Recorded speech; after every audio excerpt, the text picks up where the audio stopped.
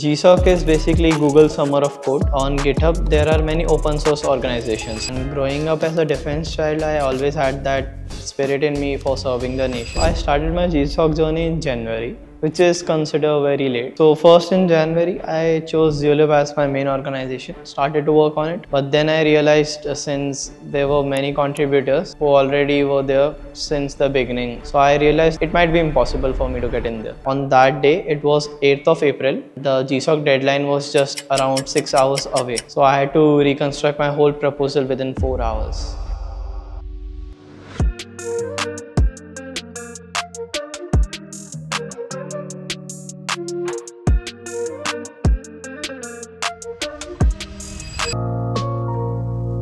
Hi, my name is Ashu Choudhary and I'm a first year undergrad at Newton School of Technology and I belong from Uttar Pradesh. So I joined the GSoC club in my college. I was the last guy who joined it. I really had a thought that I might not be the one who can clear GSoC. But then again, Krishan sir, our teacher and guide, he said that it's not important to clear GSoC, but it's more important to contribute in open source. And that clicked me, and then I was really giving it a thought to just try to contribute for open source, which was then my main motive rather than clearing GSoC.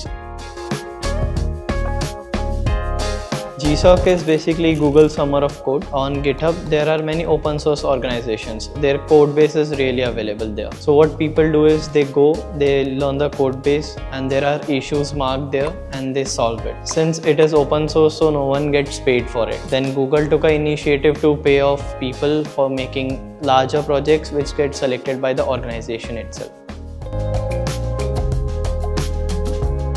I started my GSoC journey in January, which is considered very late since many of the contributors, they explored their organizations in advanced months. So first in January, I chose Zulip as my main organization, started to work on it. But then I realized since there were many contributors, it might be impossible for me to get in there. So I switched to my organization and I chose Summity over Zulip, started to work on Summity, solved their issues also. And then on the 27th of Feb, organization lists were announced, and then at that day I realized Summity was not a part of the GSoC orgs. So at that time I had to choose one of the orgs. So I took OHC network as my official org and started contributing in that.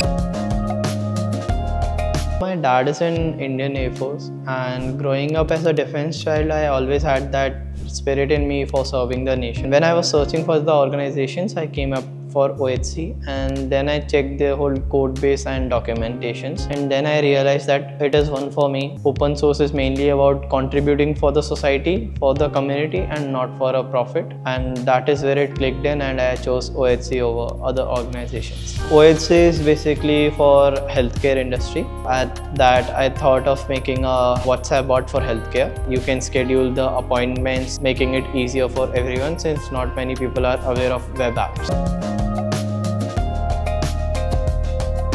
Mentor guidance in GSoC is really important. My mentor was Piyush sir, and he really helped me a lot.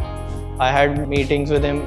I had a couple of issues. He was at every point helping me out. So I wrote my proposal based on Twilio only. It is a third-party agent. So at that time, I asked my maintainer to review the proposal. And he said that, have you asked someone else for why you are using Twilio, since it is a paid thing. And at that time, I realized and asked one of the other mentors. So they said that you can use WhatsApp business APIs rather than using Twilio. On that day, it was 8th of April. The GSoC deadline was just around 6 hours away. So I had to reconstruct my whole proposal within 4 hours. Basically, when I wrote my initial proposal, I made it for 8 hours, I guess. And then I had to reconstruct it within 4 hours. Past the deadline was just 6 hours away. I had to change all the code base, all the technical hands in that, all the flow of workflow charts and everything. I had to change it and then rewrite the whole proposal.